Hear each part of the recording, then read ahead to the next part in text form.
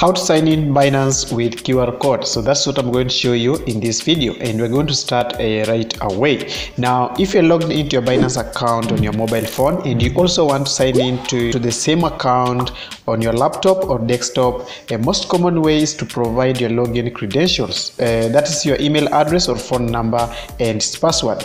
But to sign in with the QR code, all you need to do is to open Binance website on your PC.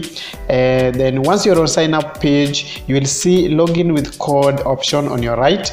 Now what you need to do on your phone is open your Binance account.